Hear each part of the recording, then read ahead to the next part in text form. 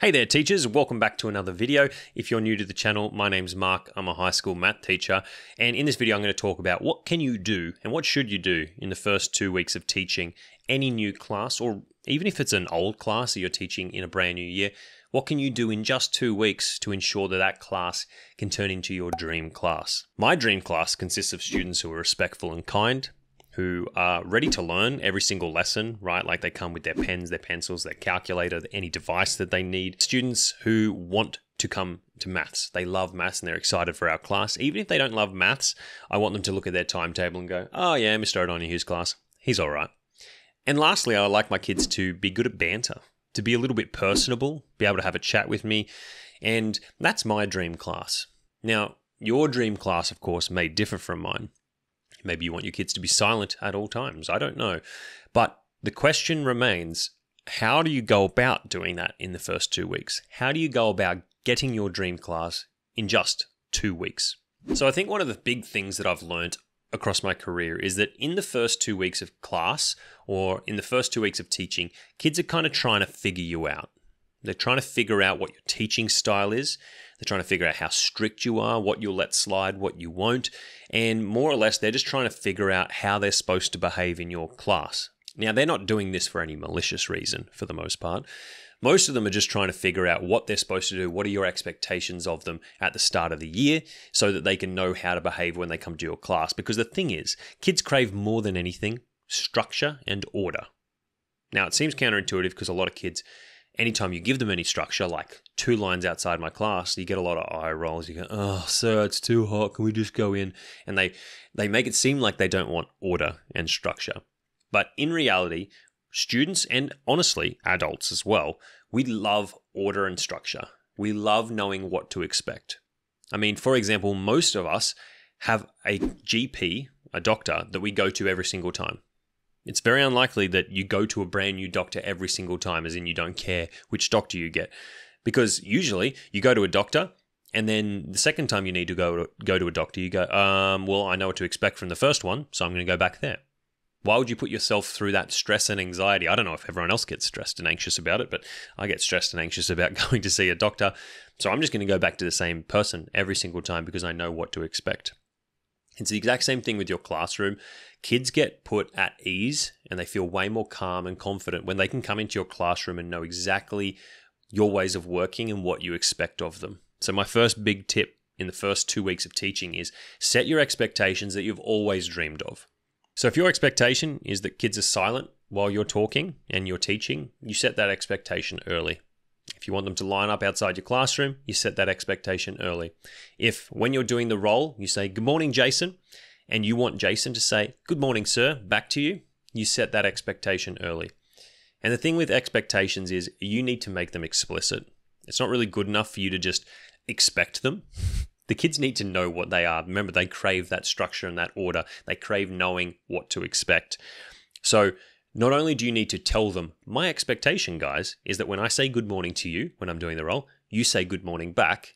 You tell them that's your expectation, but I don't know, also make a poster somewhere in the room. For example, I have my 5 expectations on the side of my whiteboard right next to where I'm teaching, and the kids can see it every single lesson. And honestly, it's really useful because if a kid breaks one of my expectations, I can gesture to the expectation that I set out in the first lesson and remind them that's my expectation and that they've broken it.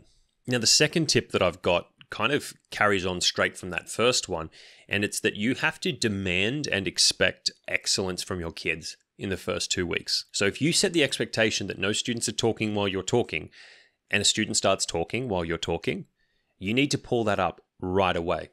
You need to remind the student that it is not okay for them to be talking while you're talking because it's distracting for you and it makes it harder to teach, and it's distracting for all the other students in the class who are trying to listen. You have to demand excellence, not just good enough. The reason for this is that students are going to, at most, rise to your expectation. Sometimes students will fall short of it. Look, that's just natural, but they're not going to exceed your expectation very often. Very rarely will a student go above and beyond what you expect of them. So if you want the students to be silent when you're talking, you need to demand silence when you're talking. If you settle for good enough, students are going to realize good enough is the limit, and sometimes reach good enough, but most of the time reach not good enough. And I've found that in my own teaching career. When I get slack and when I start letting things go that I wouldn't normally, the students stop reaching my excellent expectation, and so they start falling below it. And I start to get kids talking while I'm talking and being disrespectful. And it's not their fault.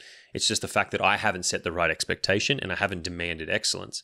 So the first two things, set your expectations, whatever you want, and then demand excellence. Now, the third thing I want to talk about is something that is often not really talked about in teaching, and that is trust.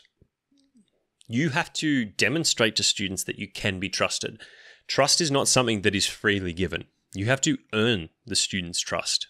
Now, what do I mean by trust? Well, what I mean is things like if a student has a question in class, you have to acknowledge that question and you need to do your best to answer it. You cannot pass off the question as unimportant, tell them that you'll get back to them later, but never get back to them. This is only going to make students feel like you're not really there for them and that they can't trust you to be their teacher and help them out.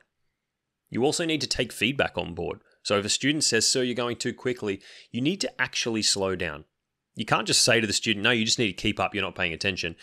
Maybe it's true, but you need to actively say, okay, the students aren't able to keep up. I do need to actually slow down my teaching so that they can keep on track. I find a really great way to build trust with my students in the first 2 weeks especially is to simply just go above and beyond for them. So if a kid has a question in class and you answer it there and then, that's great.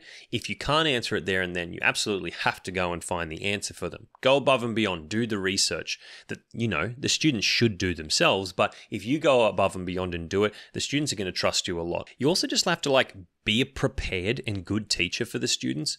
Now, I'm not saying you have to be an amazing teacher because often I'm targeting these videos at beginning teachers or even teachers who haven't started teaching yet. So I'm not saying you have to be an excellent teacher per se, but I just mean you have to be prepared for your lessons. So if you go into those first few lessons and you're saying to the students, all right, so this is where you're going to find all the lessons. I've prepared them for you for the first 2 weeks. You're going to find the textbook resource at this website. I'm going to help you get set up. Has anyone got any IT issues that I can help you fix right now? Can I get you connected to the internet?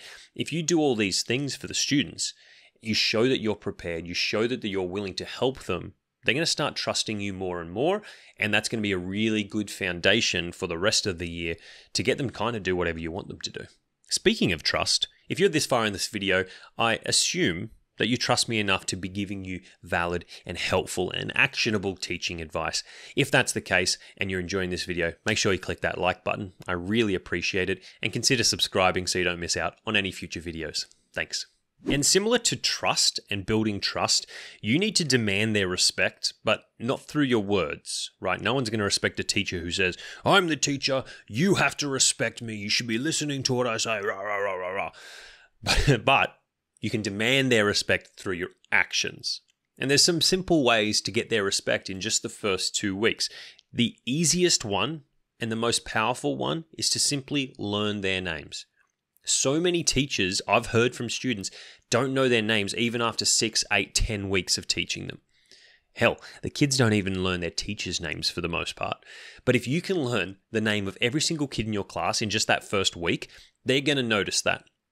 If they're coming in at the start of their second week and they're walking through the door and you're saying, "Good morning, Tom. Good morning, Evie. Good morning, Jordan. Good morning, Joseph," they're going to go, "Wow, Sir knows our names already? That's pretty incredible." And it's honestly not that hard. And you might be saying, "Mark, I'm really bad at remembering names. How am I ever supposed to remember 100 kids' names?" Suck it up, I guess. You're a teacher. Go home and study them. I'm sorry, but there's really no excuse for not knowing your students' names after a whole entire week of teaching them. The only reason you wouldn't know their names is because you're not trying to remember them. I'm sorry. That might get some dislikes, but it's the absolute truth. You should know the kids' names after just 1 week. And on top of that, you should go ahead and try and learn something about each kid in that first 1 or 2 weeks. This is a super way to earn their respect, because if you can walk around class while the kids are working and just say, "Hey, Tom, how was your footy game on the weekend? Did you guys win?" "Oh, bummer. No, you lost. Okay. Oh, well, sucks, mate. Next weekend, you got them. "Hey, Josie, how you going? How's the violin going? Still practicing? Have you learned that song that I asked you to learn? No? Okay, well, you should. It's a great song. You'll love it. Hey, how's that drama going? You doing that play? Have you learned your lines yet? you get my point, right? You go around to the kids and you let them know that you know a little bit about them. It lets the students feel seen and feel heard, and it builds trust and it builds respect. It's super powerful. And the last thing about respect that I want to talk about is counterintuitively, you will earn the respect of the students if you follow through on your threats, right? Threats is a pretty nasty word. I prefer to say follow through with consequences when they don't meet your expectations, because that's really what it is. But if you say to students, hey, if you continue to talk while I'm talking, while I'm teaching, you're going to get 5 minutes detention after class. If you say that, you kind of have to do it. Because old mate, he's going to keep talking again. Remember, they're testing your boundaries, trying to find what they can get away with. When they cross that boundary again, you say, look, that's 5 minutes after class. And you hold them to it. They're not going to really like it. At least not the kid who you've just punished and he's sitting there writing lines for you after class, or whatever your punishment is. Doesn't have to be detention. But that kid is probably going to go, oh, F that teacher, he sucks. Oh, I hate going to that class so much. But deep down and subconsciously, it's going to build respect. Okay, at the very least, in all of the other students in class who see that you set an expectation, you set a consequence for not hitting it, and then when a kid didn't hit it, you followed through with that consequence. It builds upon that idea that kids crave structure and order, and they really want to know what to expect in your class. So if you're the kind of teacher who sometimes gives out detentions for something and other times you don't, and then other times you go way overboard with the consequence and sometimes you let them off with a slap on the wrist, the kids don't know what to expect and they don't know how to behave. If you do the same consequence for the same action every single time, the kids are going to learn quick smart, A, don't do it, but they're going to learn that you're the kind of teacher who will follow through with what you say, whether that is issuing a consequence, or if you say, I'm going to go find that out for you, I can help you, they're going to believe that, they're going to trust you, they're going to respect you. Now, speaking of students asking questions, one of the biggest fears that a lot of pre-service and beginning teachers have is, what do I do if a student asks a question and I don't know the answer to it? It's a pretty intimidating situation to be in, it can create a lot of stress, but fear not, I've got a video about that exact topic on my channel. Make sure you click on the video card here. Thanks for tuning into this one, and I'll see you over there.